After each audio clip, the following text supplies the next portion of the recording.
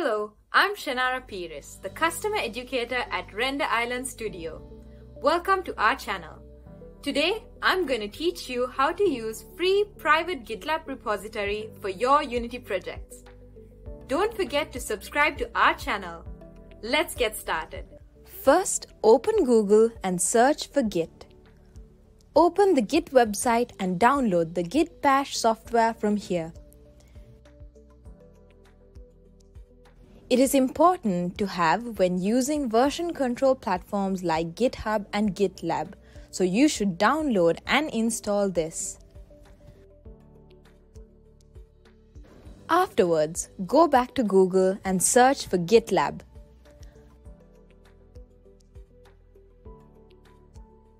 I have already created an account on this platform, and you can see the projects I have created on it. You too can make an account here easily. After making an account, you can start a new project by clicking New Project here and selecting Create Blank Project. I will name my new project as my Unity project here.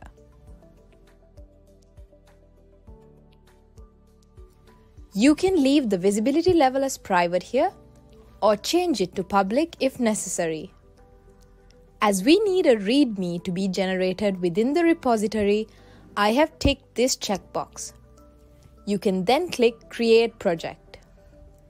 You can then see that the project has been created.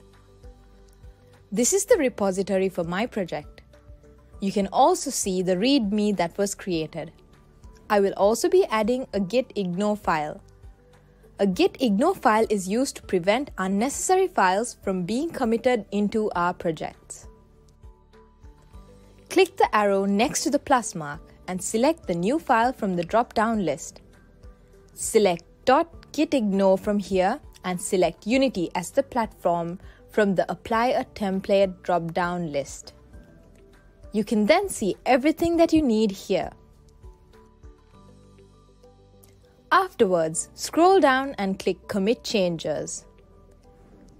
You will then see that the git ignore file that we created has been added to the repository.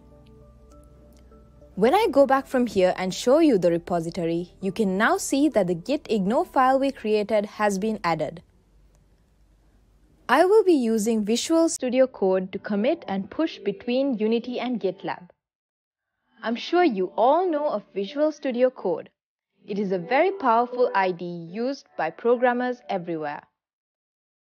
I am now going to clone the repository that we created into my PC.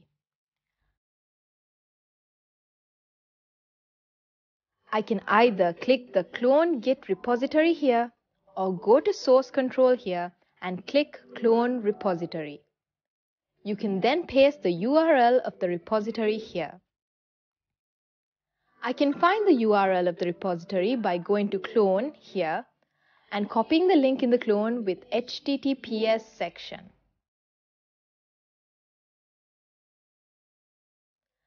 I will then come back to Visual Studio Code and paste it here.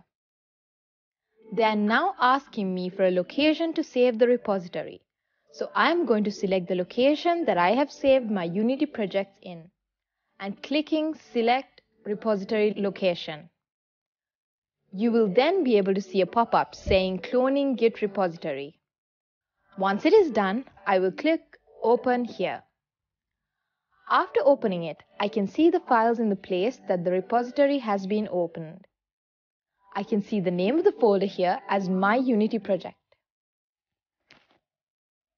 I will now go back to Unity and click Create New Project.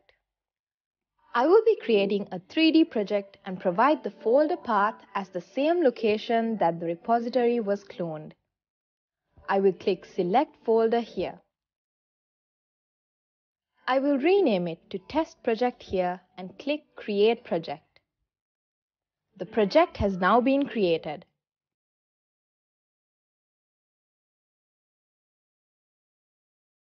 I will come back to Visual Studio Code.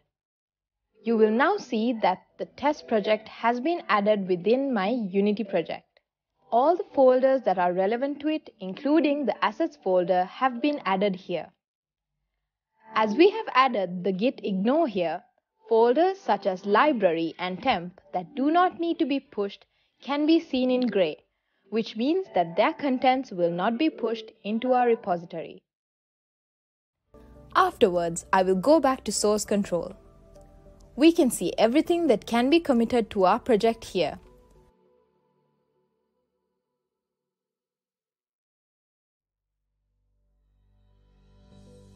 Folders such as logs and user settings are not needed, so we can add them to the git ignore file.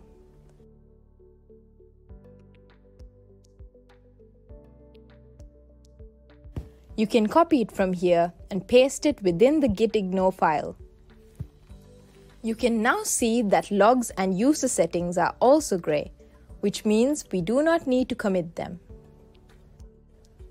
We can come back to source control and send everything to our repository. I will click the plus mark in front of changes and send them to staged changes. I will then type commit1 as a commit message here and click commit. The files that were here have now been committed. We now have to upload them to our repository.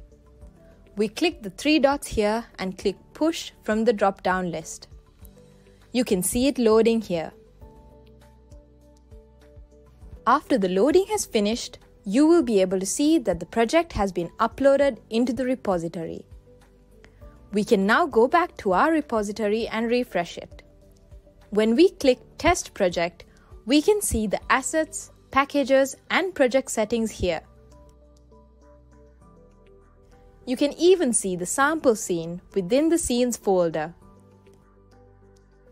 We can then go back to Unity and create a new folder named Scripts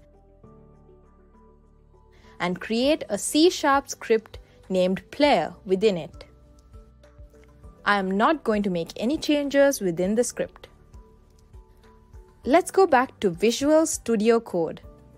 You can now see the new folder and player script here. You can easily compare them and stage any new changes as well by clicking the plus mark again. I will add commit2 here as a message and click commit. I will then click the three dots once more and click push. We can go back to the repository again and see the scripts folder is visible inside the assets folder. You can also see the player.cs script here along with its contents. Let's go back to Unity and make a change within the scene. I'm going to add a cube here as a 3D object. I will duplicate it twice and move them. I will select Ctrl S and save this scene. After going back to Visual Studio Code and going to Source Control, you will be able to see this set.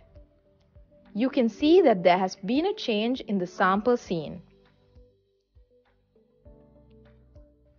I will click to add it to the staged changes, add commit3 as a commit message and click commit. I will push these changes once more. When you refresh this page, you will be able to see commit3 at sample scene, which has been updated just now.